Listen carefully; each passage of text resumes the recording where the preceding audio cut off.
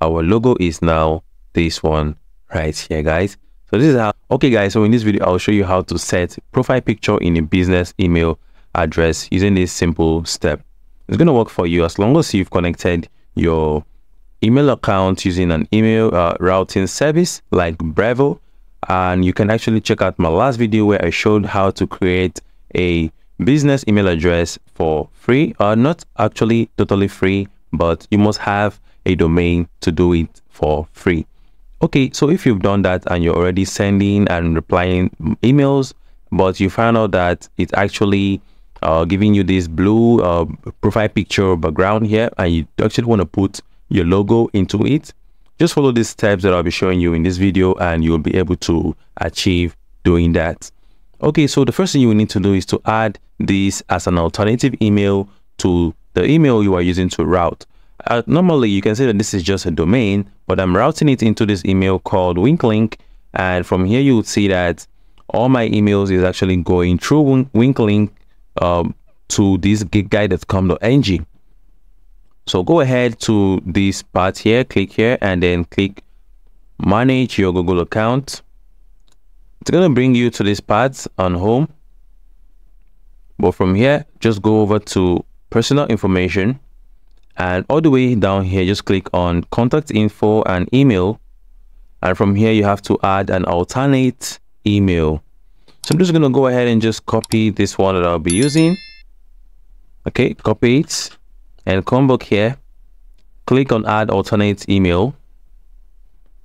And from here, it's going to ask you to put in your password to log in. And mind you, this password is the password of the Gmail account. In my case, WinkLink21.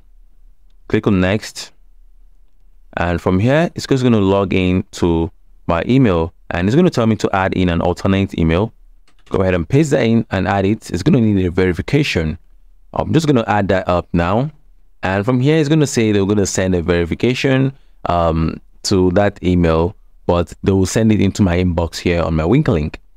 All right, so you can see this is the email, and all we need to do is to go ahead and click on verify. Going to open a new tab for us, and it's going to keep on loading. And okay, it's going to tell us to log in first to verify it's you. Go ahead and log in, click next. When you click next, then you see your alternate email address is now verified. Go back, and right now you can see we've added this here, and we can go ahead and just add a profile picture. Okay, from here, go ahead and edit the profile picture, changes to whatsoever we want to use. I'm just going to go ahead and check from my computer. Okay, so from here, I want to actually use, okay, I'm just going to go to my desktop. Okay, I want to use this icon here, and it's uploading. And it's going to upload. I'm going to go ahead and adjust it and try to make it look how I want it, so that it's bold in the middle and center middle. Okay, I think I'll go with this one. Click on next and save as a profile picture. People you interact with, anyone. Okay, let's go ahead and save this as a profile picture. And let's try going ahead to create an email. Let's go ahead and try customizing a new email. Let's go ahead and use this one. I'm going to send to, okay, let's contact. Let me send to this. And this is just a test. I'm just going to put hi and go ahead and click on send. So after sending that email, let's go ahead and check our send box and see if okay. You can see right now our logo is now this one right here, guys. So this is how to add a profile picture or your logo to a custom or your business email address that you are using.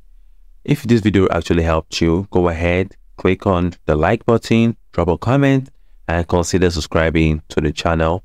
Peace out.